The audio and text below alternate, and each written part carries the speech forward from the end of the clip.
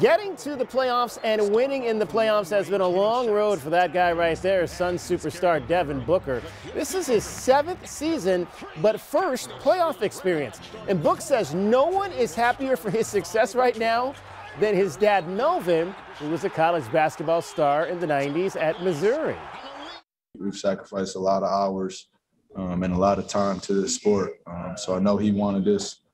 Probably the only person that wanted it more than me was him. You know, I've been in gyms with him. I've played on his team. I've played against him, and he always competed at the highest level. And I think that rubbed off on me a little bit.